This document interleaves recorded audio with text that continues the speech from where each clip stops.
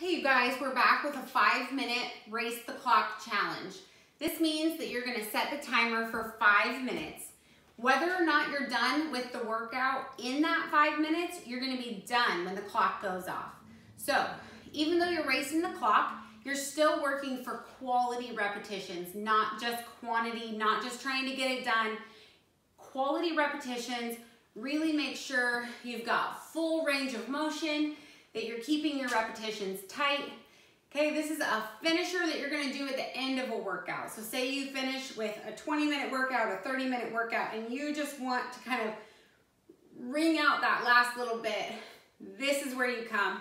5-minute finisher. So here's the breakdown. We're gonna start with 10 repetitions of each movement. Then we're gonna go down to 9, 8, 7, 6, 5, 4, 3, 2, 1. All right, and here are what the movements are. You're gonna do jacks, squats, and push-ups. That means when the timer starts, we're gonna do 10 jumping jacks, full range of motion.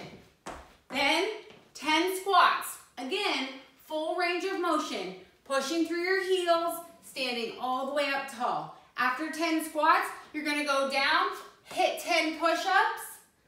Okay, maybe for you it's on your knees, whatever your push-ups look like. Then you're back up.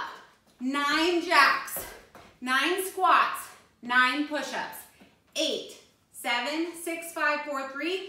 On your last round, you're gonna do 1 jack, 1 squat, 1 push-up, and then hit that timer. See if you can complete this workout in under that 5-minute time cap, or see what you can do within that 5 minutes. All right, push yourself hard. This is called going to your red line. You're gonna push yourself just as hard as you possibly can for 5 minutes, knowing that no matter what, you're done when that timer goes off. So push yourself, have fun, and then try it again in a few weeks and see how you do.